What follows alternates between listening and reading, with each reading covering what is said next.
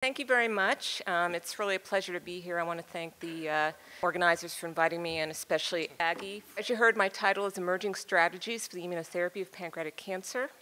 I do have to tell you about the following financial relationships. I will be discussing the investigational use of GVAX and Listeria monocytogenes expressing mesothelin.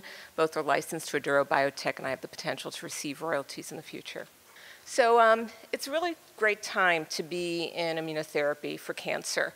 In our field, we say cancer immunotherapy has finally come of age. And so for one, the FDA has approved the first vaccine for prostate cancer, and this targets a tumor-specific antigen that's expressed by prostate cancers. The FDA also approved the first checkpoint inhibitor, ipilimumab. Now, these are signals on T cells that are downregulated, so inhibit the T cell once they get to the tumor microenvironment. So an antibody to this is able to activate the T cell, and this was FDA approved for melanoma. The PD-1, PD-L1 pathway, another checkpoint inhibitory pathway on T cells, is showing efficacy in a number of solid tumors for the first time, including lung and renal cell.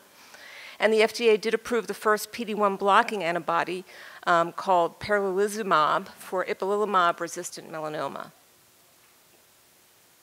So immune checkpoint blocking agents are really the game changers in our field. They're the ones that are really showing the major activity right now. These immune checkpoint agents act on T cells. So here's the issue. The issue is that only a minority of the tumors have natural T cells. So what that means is that 50% of melanomas, typically, if you look at them, they have natural T cells infiltrating their tumors, about 20% of renal cells, and about 10 to 20% of lung or colorectal cancers. But for most cancers, immune modulation alone is not going to be enough. And even for some of these patients who do have T cells infiltrating, it's not even enough. So a T cell generating agent is likely going to be needed. So the big purpose of this talk is to really try to provide you with some insights into how to get an effective T cell into the tumor and then get it activated. So here's single agent vaccine immune checkpoints are not enough for immunologic cancers. We still have lots of room for improvement. And this comes from the fact that these are the two key studies. This was the phase 3 study that approved the prostate cancer vaccine. And you can see it's really just a small improvement over no treatment at all in metastatic disease. Even when you look at the first checkpoint inhibitor, ipilimumab, what you see here is ipilimumab either alone or with a very weak melanoma vaccine, GP100, versus the vaccine alone. So again, a small improvement. The important point, though, about these immune checkpoint inhibitors is this tail here. So what we're finding is that patients who do respond, and I'll show you some good examples of that in pancreatic cancer, those who do respond tend to go on for a long time. We're talking about years, and these are metastatic patients. So that is the good news about these agents. So here's why melanoma seems to respond to single agent. When you look at a number of melanomas, mostly 50% of them, this is the melanoma itself with the brown melanin staining. These are the T cells infiltrating. This is high power. Here you have your T cells and you have your tumor. What you see is these T cells coming in around the tumor. They're not infiltrating the tumor because they're being halted. They're inactive once they get in. So this explains why immune checkpoint inhibitors that can now activate those T cells work well in cancers that do have this T cell infiltration. But here's the problem. These immune checkpoints act on T cells. And so the main goal of this type of immunotherapy is to raise an army of T cells to attack the tumor. And what you're looking at here are the tumor cells, and this is a T cell coming into the tumor microenvironment. Many cancers do not naturally induce the T cells. Vaccines turn out to be the best igniters or inducers of T cells. But once they get in, what happens is they get in and they're halted just like in melanoma. So you still need immune modulating agents to unleash the full potential of these ignited T cells. So how do we do this for every tumor? So the first thing is we need to understand the many different signals within the tumor microenvironment that inhibit effective T cell trafficking and function into the tumor. And so this is a picture of all of what we've been learning over the past 10 years. And it's really been just the past 10 years because with the new molecular technologies that have been available, we can now also be able to dissect the signals on T cells and on the cells that interact with T cells to figure out how best a T cell is activated and regulated. And so what you see here are the two you've heard a lot about, CTLA-4 and PD-1.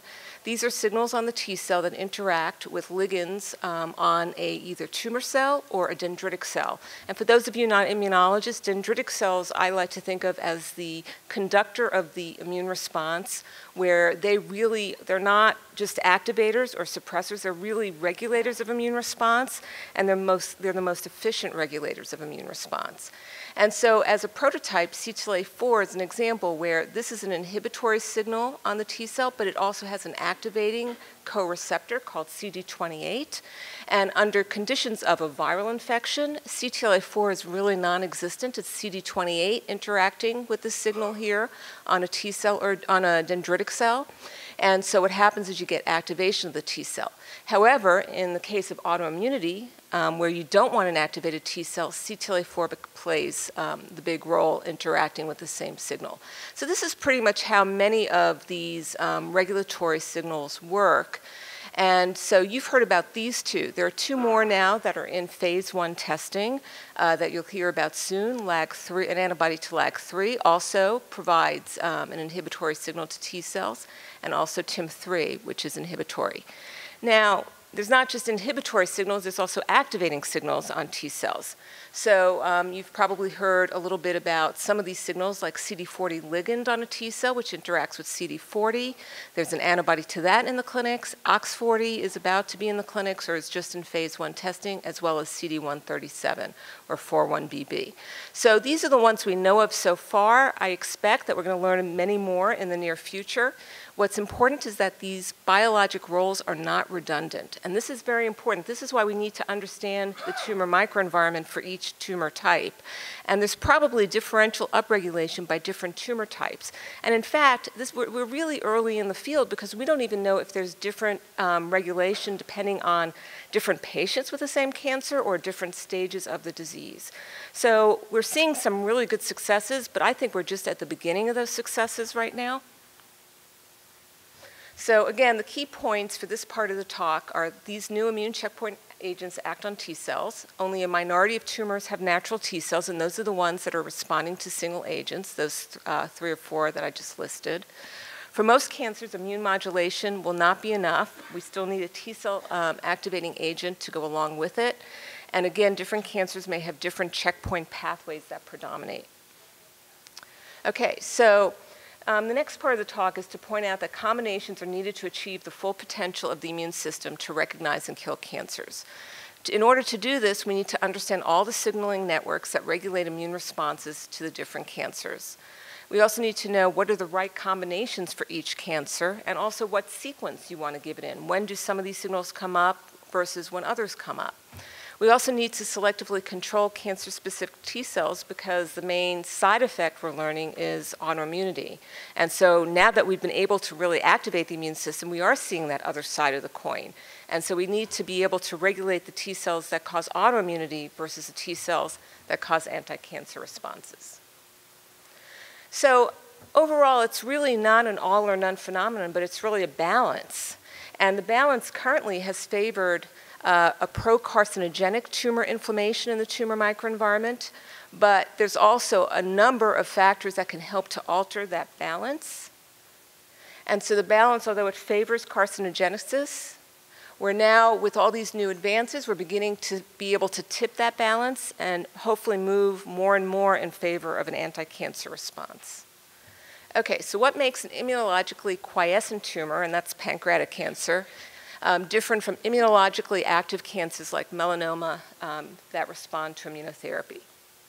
Well, this is pancreatic cancer, and we did hear that there are some people who are doing well, and again, that tail here, there's a few, 5 to 7% that still survive long term, but hopefully we're going to make a bigger difference in that over the next couple of years. So this is what a pancreatic cancer typically looks at when you look at the inflammation in it when it comes out at the time of surgery. And so what you're seeing here is typically tumor islands of tumor cells. Okay, and then you see this dense stromal reaction. So unlike the melanoma where you see effector T cells coming in, we don't see those. What we see instead are regulatory cells, such as FOXP3 T regulatory cells that inhibit the effectors. Also monocytes, you've heard of MDSCs. There are a number of different monocytes that are known to suppress T cell responses that sit in the tumor. So, and these are the many signals that a number of groups have now identified that are found in the pancreatic tumor microenvironment. And so the tumor itself has a number of signals, including STAT3. It has these growth factor signals that can also interact with inflammation. We have a paper in press showing that GAL3 is uniquely expressed by pancreatic cancers and suppresses T cells in the microenvironment. Here's your activated T cell, which gets downregulated by regulatory T cells that come in, by tumor-associated macrophages, by dendritic cells that are pro-carcinogenic rather than anti-cancer. And then also there are many stromal factors that help to recruit this inflammation that's pro-carcinogenic.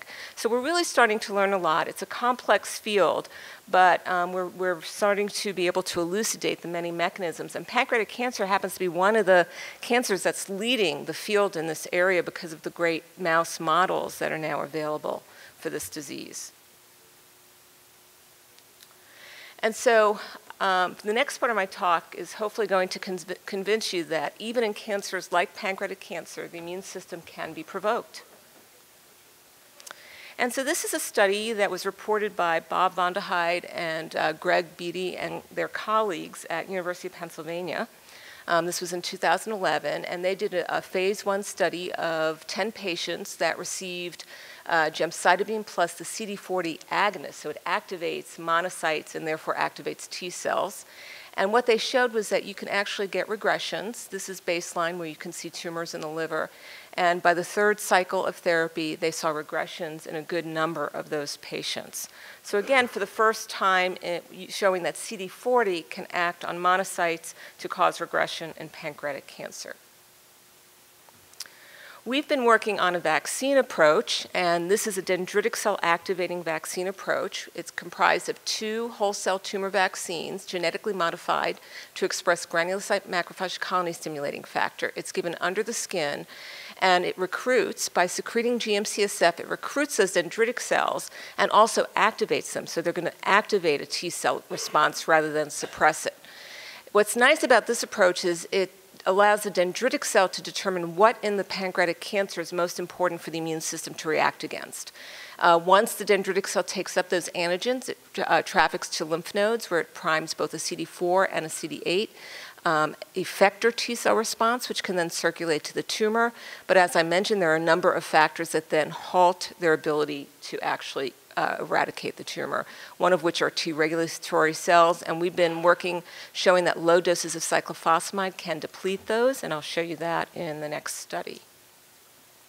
And so this was a study that was recently reported in Cancer Immunology Research, done by myself and colleagues, Lei Zhang and Dan Laheru in medical oncology, Barish et al., and also Chris Wolfgang in surgery, and then Eric Lutz, who's an immunologist with us. And this was a unique study at the time because it tested the vaccine 2 weeks before the patients underwent surgical resection of their cancer. And so here it is 2 weeks before they get our allogeneic vaccine. Then they undergo surgery for hopefully a cure. And then they go on to our typical protocol in adjuvant, where they get a second vaccine integrated with adjuvant chemoradiation, then 4 more vaccines every month, and then they go on to a long-term boosting protocol if they're still disease-free. And there were 3 arms to this study. Patients either got vaccine alone, they got low-dose Cy with the vaccine, intravenously, one-time dose at the time of the vaccine to deplete Tregs, or a metronomic Cy, which is oral Cy given daily, starting with each vaccination for 2 weeks. So you saw the picture where you see only when you resect a pancreatic cancer that has not gotten any therapy that's immune-based, where it's mostly suppressive inflammation. Well, this is a totally different picture. These are lymph nodes coming into the pancreatic cancer, lymphoid aggregates. And you can see them coming around, but they also infiltrate the tumor. We saw this in 85% of the patients, and we've done 60 patients now, although we reported on the first 39 patients. And so when you start to look at it both with H&E and also immunohistochemistry, what you see is they look exactly like a germinal center. They have CD20 B cells in the middle. They have T cells around the end, and then they stain for a germinal center-like structure, CD21. So they're actively functioning, actively forming. They're Ki67 positive, so they're actively proliferating. And when we look at them a little bit further, what you see are other evidence that they are bringing in activated dendritic cells and monocytes. DC LAMP and CD83 means these are dendritic cells that will activate a T cell. Same thing with CD68 and CD163 associated with monocytes that will activate a T cell. And just to show you that these are actively developing, they express both a lymphatic vessel marker showing that new vessels are being formed, and then they also express CCL21, which is a chemokine involved in lymphoid neogenesis. So very important to show that these are actively developing. So what's important here is that just because they get in, that doesn't mean the patient is going to have a anti-cancer response. What we're finding, and I'll show you, is that these are really sites of regulation. They're bringing the T cells in, they're activating them, but that doesn't mean that they're necessarily fully functional. And so how do I know that? Well, first of all, the T cells are partially antigen experienced, that's CD45RA, versus naive, so they're coming in, hopefully getting experienced with antigen.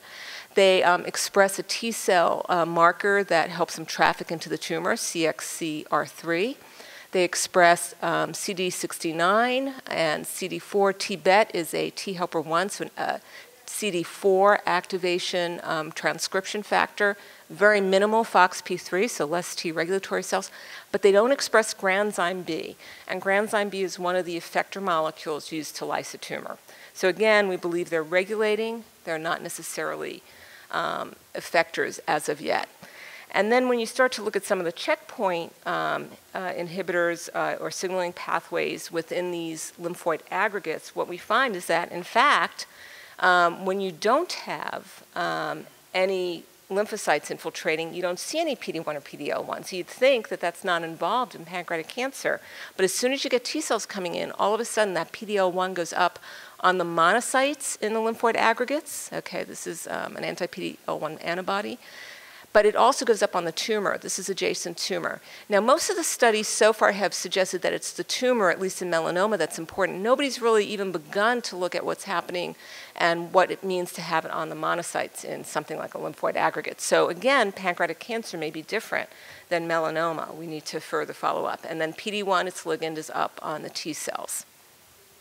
Now, this is expected because if you think about what's happening, so when you don't have any inflammation in an organ, a normal organ or a cancer, you're not going to have these signals that inhibit activation. But as soon as these lymphocytes come in, what the pancreas is saying, forget about the tumor, the pancreas is saying, I don't want autoimmunity. So it's upregulating the typical pathways that would really be there to prevent autoimmunity. And so I would hypothesize that what we really need to do next is come in with an antibody to inhibit this signal so the cancer can be eradicated. So, and when we start to look at patients who have done well versus patients who haven't, so what this is looking at now is overall survival. This is less than, I believe this is, less than 1.5 versus greater than 3 years. This is looking at the number of FOXP3 cells. So those are the regulatory T cells. So if they're high, patients didn't do as well. Now, looking at the ratio of effector cells to the ratio of the regulatory cells, those patients who live greater than 3 years do a lot better. So it's again, it's not an all or none. It's getting that ratio to alter. Okay, we'll pass that. We can do microdissection. You see here before dissection, after, and we could start to look at the gene signatures that are associated with those patients who do well versus those who don't to help us better understand what we want to do in the tumor microenvironment to make it better. And so what you're seeing here is the white bars are the best ones to look at. That's survival benefits. So patients who have a good survival benefit, they have low Tregs. What was surprising was in these lymphoid aggregates, they have a high T helper 17, which is often associated with autoimmunity. And then they have a mixed bag when it comes to the two types of CD4 effector cells. And again, looking at PD-L1, it doesn't matter. PD-L1 is going to be upregulated because it's not an inhibitory signal in and of itself. It's really a sign of T-cell activation, antigen experience, and sometimes exhaustion. It's only when it interacts with PD-L1, which you see is down in patients who do well, that's when you get the inhibition of the T-cell. And so then the other thing to know is that the patients who did well on this study, who went out 3 or more years, they had CD8 effector T cells infiltrating out of those lymphoid aggregates. So that's what you're seeing here now. And so this is looking at both CD4 and CD8 T cell effector cells, and the patients who were vaccinated who did well, they had higher numbers, as you see here, and they're making interferon gamma, which is the cytokine that tells us they're activated. And then again, this is just looking at the T effector to FOXP3 ratio, and again, it's elevated in patients who are vaccinated who did well.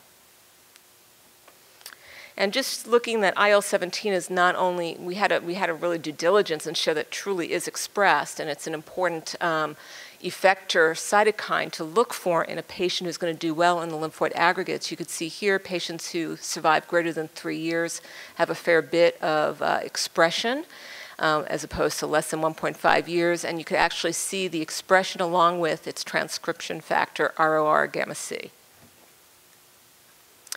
And so the next thing, I don't like to usually show anecdotal studies, but this is showing one of our first patients who finished up the study and went on to boosting. And just to show you, we are changing the tumor microenvironment. He was our first subject. He had all his vaccines and then went on to boosting every 6 months. He received his first boost without problems. He returned for a second boost, and now at 2.5 years since his diagnosis, he feels great. He's a runner as well, like the patient we heard about. Had been really sick when he first presented. But we get a CAT scan before each immunization every 6 months at this point.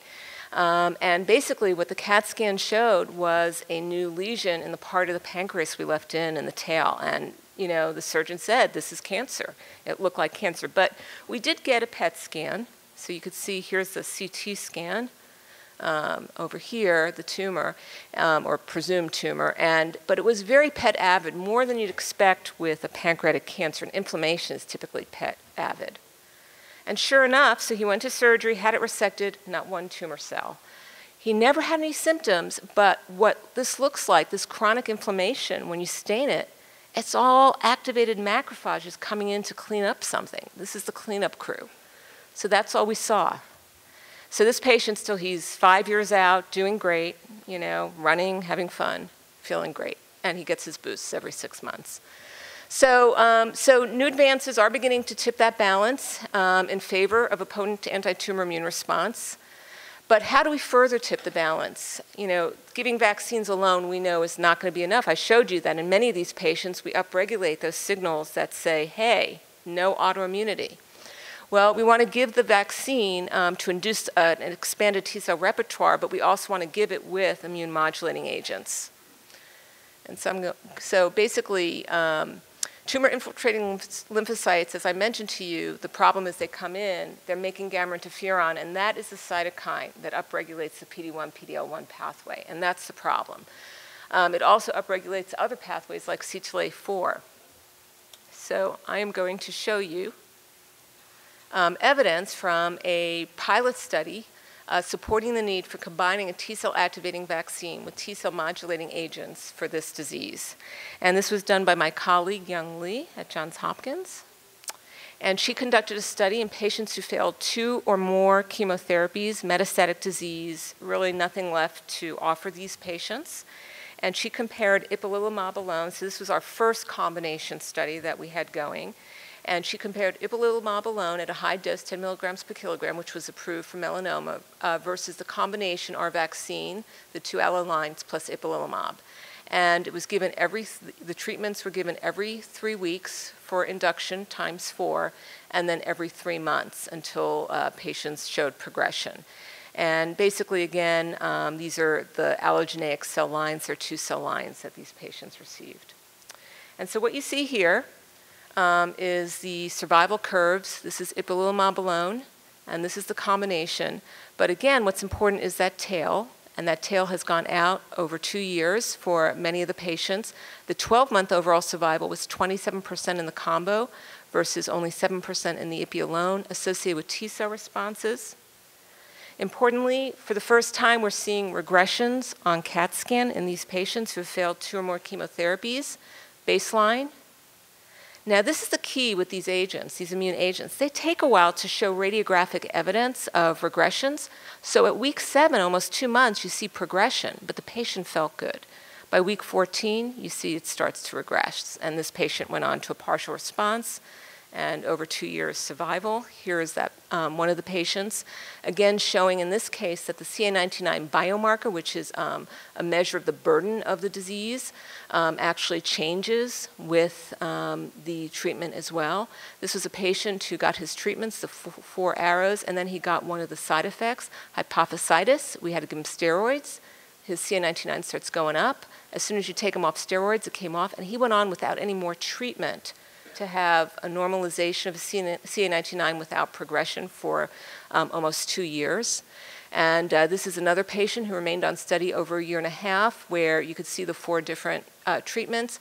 As soon as his CA19-9 went up, more treatment comes down. You could see that with treatment, the tumor burden's coming down. So just an example of that, you know, these patients are really responding to these agents. So what's on the horizon? New vaccine approaches that may do a better job of inducing T cells, and I'm just going to show you 1 or 2 more slides of our Listeria monocytogenes vaccine targeting mesothelin, an antigen we had found important as a rejection antigen in pancreatic cancer. There are other vaccines being tested as well, and I think on the horizon you'll be seeing coming along are vaccines that are patient-specific, targeting mutations within the cancer. Combinations of immune checkpoint inhibitors with vaccines, and we have a current study that's following up with the CTLA-4 GVAX in metastatic disease. We also have a study that is about to launch, anti-PD-1, with our new vaccine approach, a GVAX prime, a Listeria boost. There are other studies combining multiple immune activating agents at once with methylation targeting agents. Methylation, by hypomethylating, you're uncovering cytokines in the tumor microenvironment that may be anti-cancer or may upregulate antigens for which the immune system may be attracted. So this is very interesting as well. And then, of course, you've heard about the engineered T cells, the CARs that target lymphoma. Well, they're also now being tested targeting pancreatic cancer. And so just 2 more slides showing you that 2 vaccines may be better than 1. This is our GVAX. I told you how that worked. Well, we're also combining it with a Listeria, which is a bacteria that targets the dendritic cell. It's intracellular. It has a natural way of releasing the antigen. We've modified it so that it deletes 2 areas that are virulent. It's expressing mesothelin. And we found in animal models that giving GVAX first to prime and Listeria to boost is the best way to give it to get the best response. And again, the benefits of this vaccine are 1, it's very safe. We've tested it in multiple patients in phase 1 without any problems whatsoever. It also has no antibiotic resistant genes, very sensitive to penicillin should anything happen. It expresses mesothelin. We can put any gene in there. It's a cassette, so it's very easy to modify. And importantly, because it's a bacteria, it acts like a natural adjuvant as well, so it helps to expand or propagate an activated T cell response. And so, again, Young Lee and our colleagues at Hopkins compared Psi GVAX, so with this Listeria vaccine, versus just GVAX alone, and they got 6 immunizations on either arm. These were patients who were either 2nd or 3rd line. This is looking at all comers. You could see it was significant improvement in survival of the combination prime boost, and what's nice is the tail again goes out over 1 year. What's even more impressive was 3rd line, pretty significant, and again, tail going out more than 1 year. And this correlated with a change, those patients who did well correlated with a change in the biomarker. We didn't see regressions that met criteria for, RECIST criteria for partial responses, but we did see CA19-9 changes without progression. So the final point then is that we are making improvements in this disease. These are patients who don't get therapy. These are patients who get standard chemotherapy. Checkpoint blockade in some cancers are improving that, particularly ones that have T cells, but most patients are going to need combinations to really make the big effect. And I'll stop there. Thank you.